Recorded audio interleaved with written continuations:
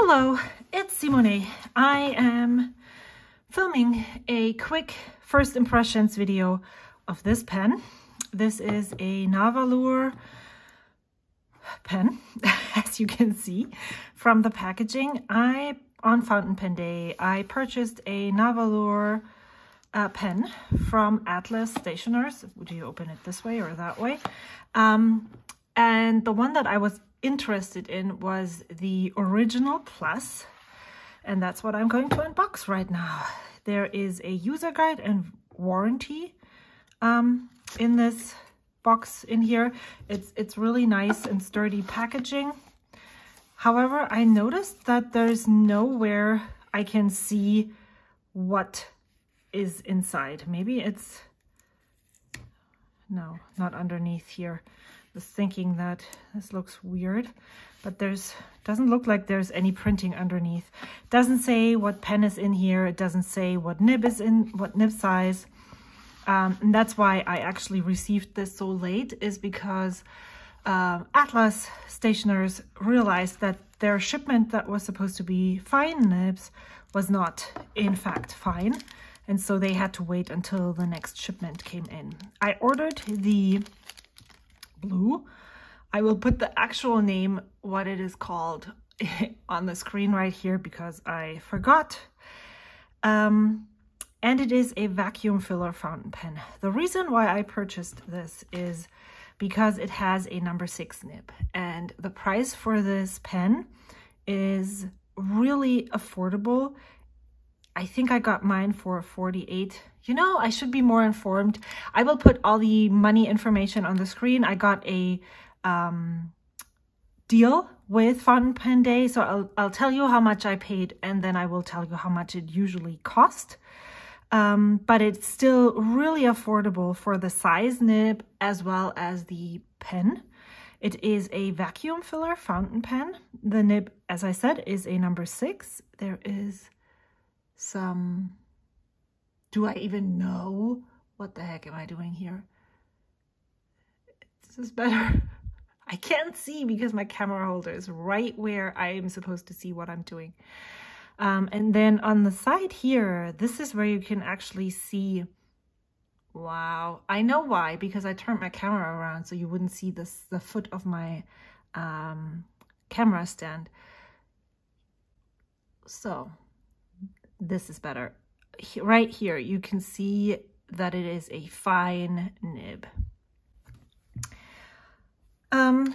What I noticed when, and this is cool for filming fountain pens, what I noticed when I looked at this user guide, doesn't seem to be the guide for this pen, because it says, before getting started, gently twist the end cap counterclockwise until you feel the resistance. Dip the nib into the ink all the way to where the entire nib section is submerged under the ink surface. Keeping the nib section submerged, gently twist the end cap clockwise until it's back to its original position. This is totally, absolutely not how you would fill a vacuum filler fountain pen. For a vacuum filler fountain pen, what you do is you unscrew the back knob until you can move the piston, then you pull out the piston all the way, or if you wanted a lesser fill, you would not pull it all the way, and then you submerge it into your ink, and then you push down, and then at first nothing happens until you hear the click sound. That's when the vacuum is completely empty, and then it will suck up, or the pen is completely empty, there is a vacuum, and it will then, as an effect, pull in the ink into your pen and fill it that way. So before I'm going to fill my pen, I want to show you more details on what it looks like. It has a nice weight. I have some pens right here that I can compare it with.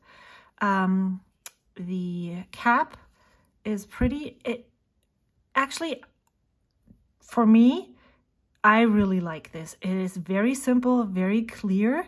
That's why I like the design of this pen is really simple and clear.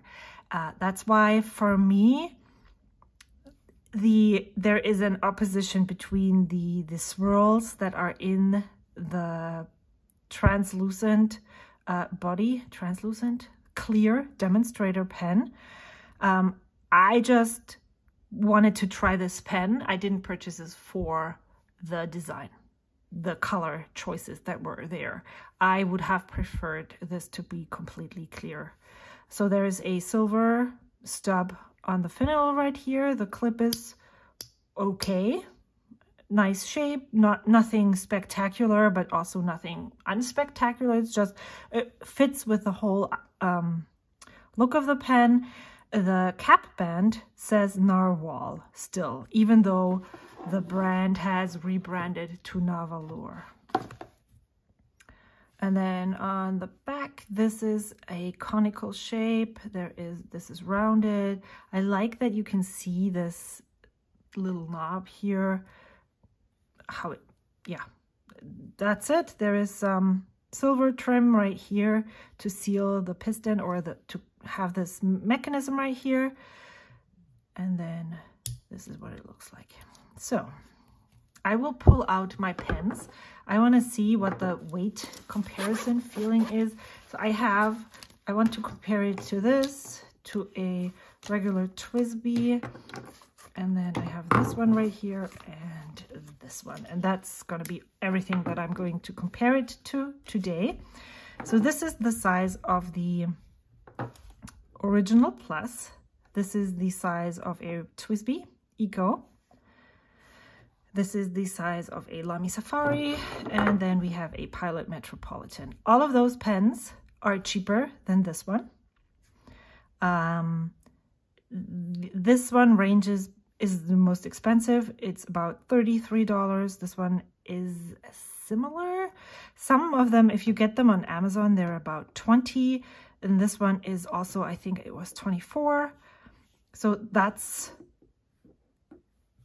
the price range for these pens. This one is around $50. This is a comparable pen. This is also a vacuum filler. All of those pens, let me just go back, have a number 4 size nib, or that's at least what TWSBI calls their nibs. These are number 4 size nibs. If you've watched a previous video from me, I thought this was a number 5 nib. This is actually a number 4. And then this one is a number 6 size nib. So you can see the size difference between those nibs. Wow. Move over here. Closer. So if you were to compare this to a same size nib, then you would have to compare it to this fountain pen. So you definitely get more for $20 more. You get a bigger nib. You get a big ink capacity. Wow, this doesn't go on here. Did I compare the capped, uncapped? No. It's a regular size fountain pen, and I would personally say that the size difference between those pens is, well, if you put it on the same, where the section is of this pen, then the Pilot Metropolitan is the shortest. All the others compare in size pretty well. Okay, let's look at the section for a second. It is tapered towards the front. There is a step to the nib and feet. It sits nicely in my hand. It is also nicely balanced. It lays there without me holding on to it. I haven't tried if you can post it. It seems to be posting. It doesn't come off.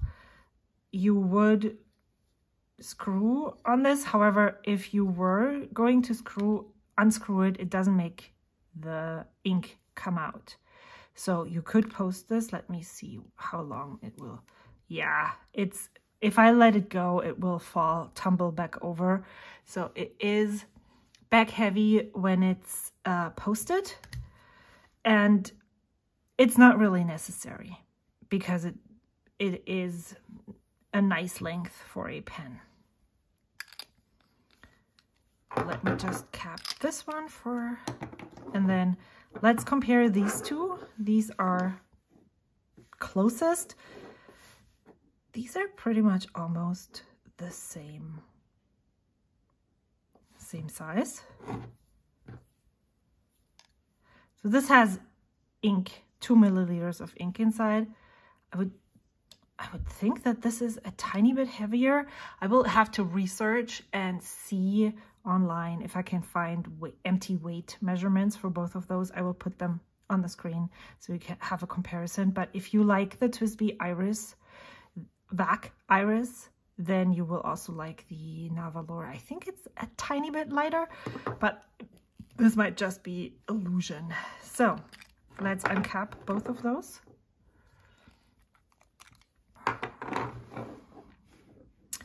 The TWSBI does have some more, the clip is not nicer, but the cap has the diamond shape that usually you will find on the Diamond 580. It's faceted so that it reflects light differently. The pen shape, at least on the inside, is also, it's like this. It's straight on the outside, but on the inside it looks like it isn't. And then you have the diamond shaped screw back. And then the nib, the section the section on the VAC 700R seems to be a tiny bit smaller, narrower, or almost the same. I can't really tell. I need a measuring tool, which shipped today, so it's going to be here soon. There is if I compare these two,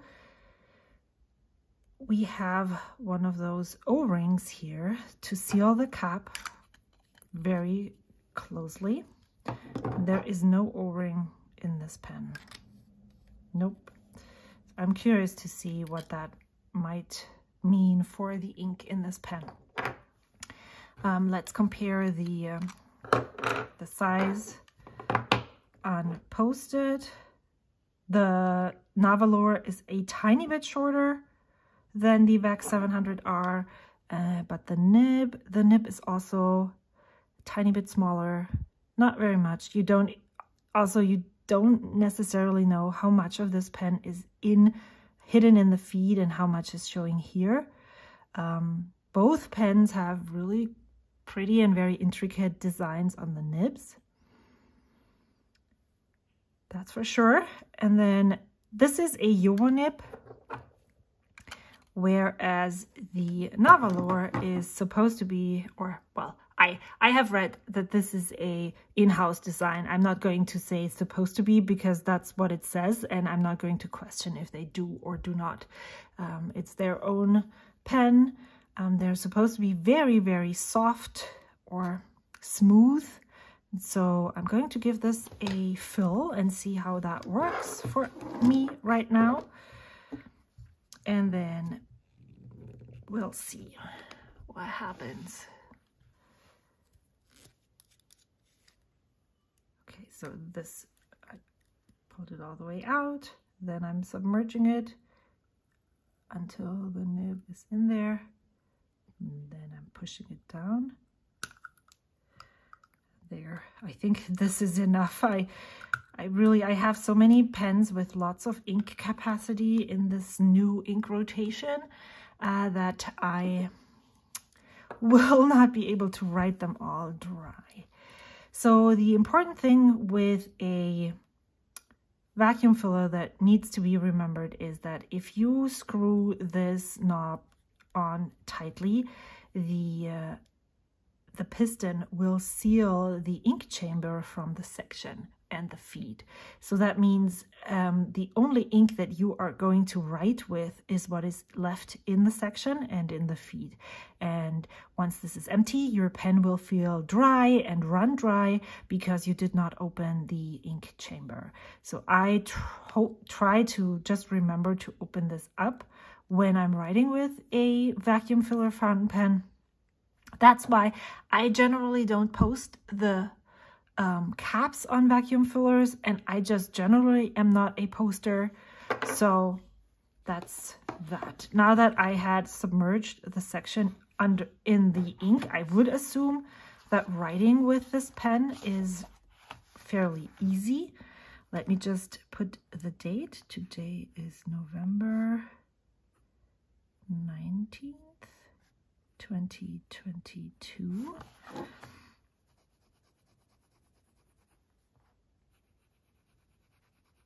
This is I'm going to do this. I think this works. This is a Nahvalur original plus in some kind of blue and a fine nib. Let me check.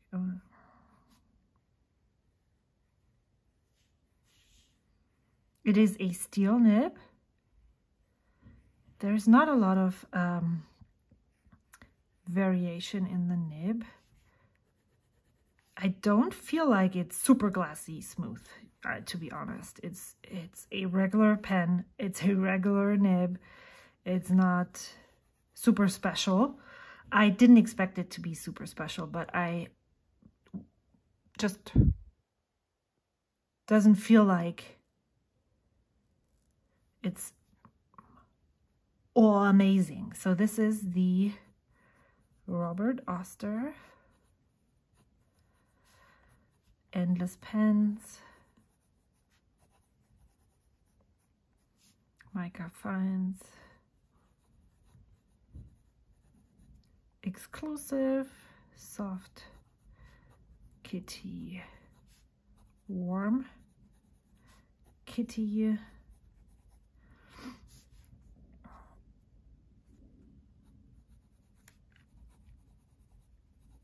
it has a nice wet flow. The quick brown fox jumps over the lazy dog. Yep, like it. I like it. And then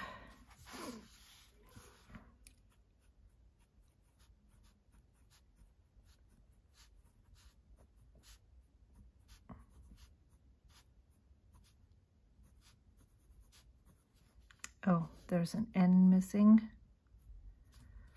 PQRSTUV.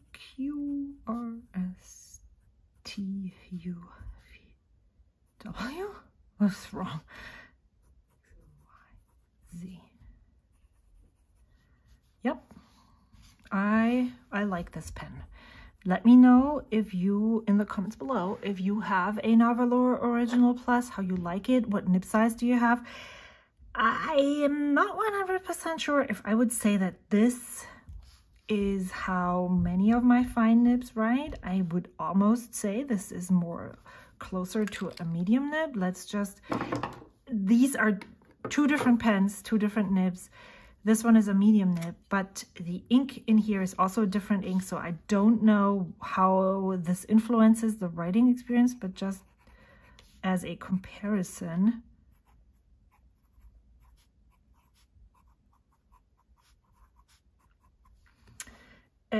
Yeah, similar at best. I knew that maybe they were a little bit broader, or that's why I went for a fine nib, but I'm really excited to try this for the next month and see how I like it. When I have my currently inked video in December, I will share my thoughts more with you. This was just a first impressions video, and I hope it helped you in making a decision if you wanted this pen or not. I'm really looking forward to using this more, and I'm happy to have added it to my collection. Thank you so much for watching. I will see you soon. Bye.